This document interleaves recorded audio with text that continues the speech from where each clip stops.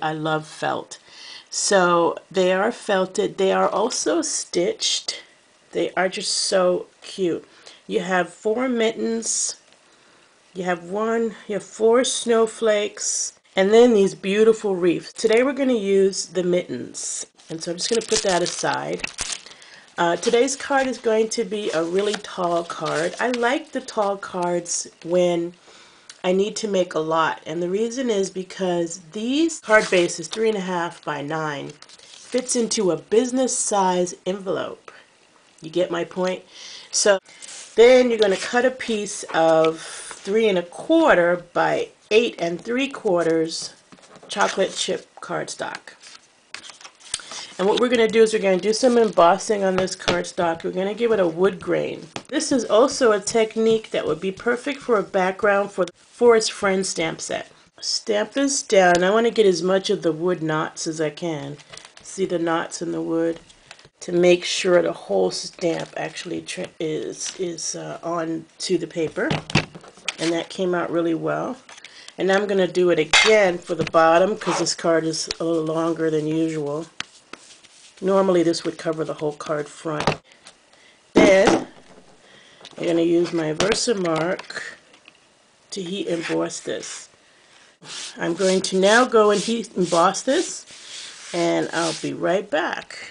I think that with the wood grain, it actually accentuates the natural look of the wood. This is going to be our base piece. So we're going to do a few things on here. I've got some scraps of paper. And I'm going to use my grid paper here because over here, sketch your card design out first so that you have something to follow on when you're trying to repeat it. So I have some scrap pieces of the Simply Scrapped and the Holly Berry again. So this is like a 1-inch strip of the polka dot. This is about 1/4 inch, a little bit more of a green. And this is the Simply Scrapping, kind of a nice little design. So I'm going to also use, remember the other day when I had die cut some scallop from felt? I'm going to use the extra piece that I had at the top here. The designer paper actually is going to go close to the bottom.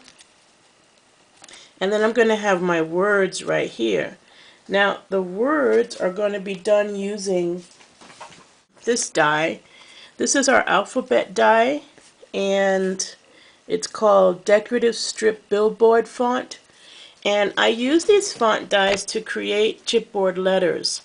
And I don't even bother to buy chipboard. What I do is, you know, every time you buy a pack of Designer Series paper, you end up with a piece of paper on the back, right? If you remember that white piece of very thin cardboard that has the name of the paper and the barcode of the paper, etc. on it, that piece of paper you're not going to use for much, but you can die cut letters out of it. So I like to do that. So we're going to have some letters from there, and I've actually spelled out warm wishes. So okay, so that is the foundation, and then we'll embellish it after that. So the first thing I'm going to do is go ahead and put the dots down. So I'm going to use my snail first, how I'm going to handle the use of my papers. Okay, next I'm going to put down my letters, and I'm going to use Crystal Effects for my letters. So Crystal Effects is a clear craft lacquer that can be used to make things shiny, but it doubles as an adhesive as well. And it's got a very fine point, as you can see. So I can use this fine point to put down things like this that are very fine. And this does dry clear, but it dries shiny.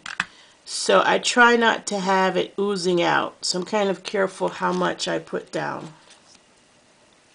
So I'm just going to run through this as quickly as I can. But in real life, you know, I mean, this is video, but in real life I don't rush through this process.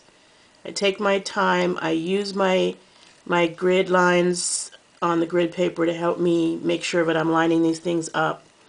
I usually start from the center of the word and move outward. That way I don't run out of space or it's not off center.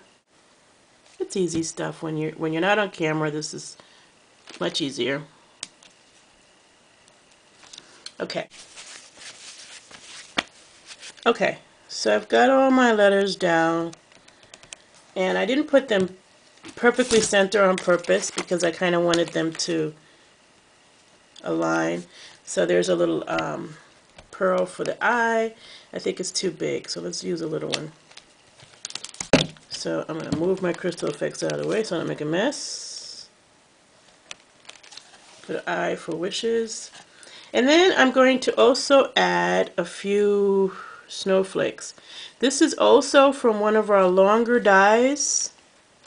So both the alphabet die and the snowflake die are longer. So just remember to get the long plate so that you'll be able to run it through in one swoop. I actually did live without the long plates for a while, but it's a real pain in the neck. It's much easier.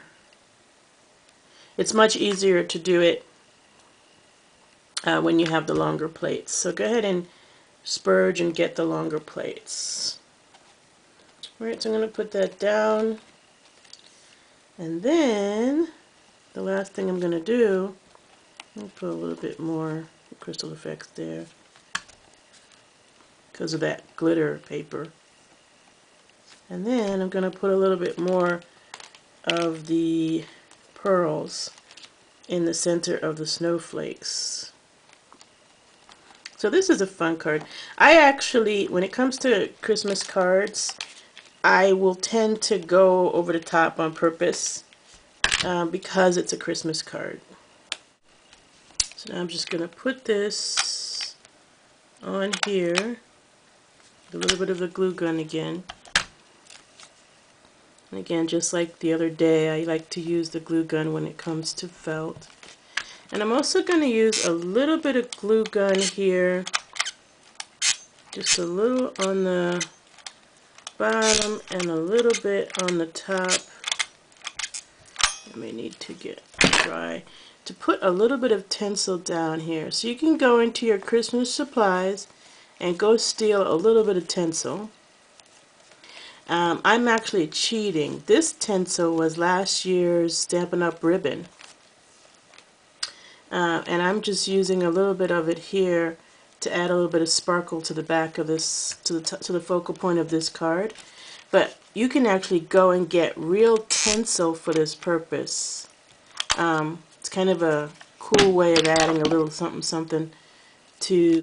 The last thing I'm going to do is I'm going to put my focal point image, which is the felt mittens, right in the middle. So I'm going to use again a little bit of glue gun. You could also use sticky tape.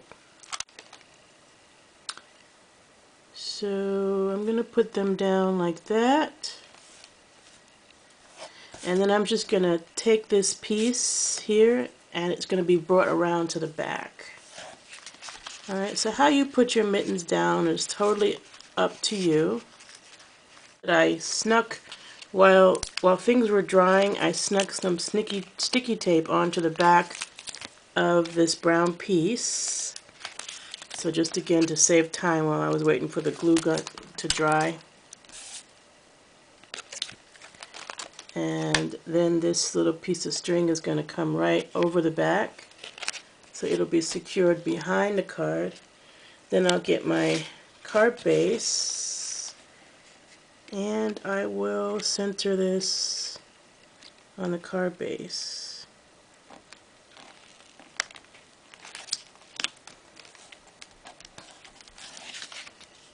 I really like it. I think this turned out nice. It's one of those cards that sit on the mantle for a long time because there's a lot of sparkle and shine to it. Happy stamping!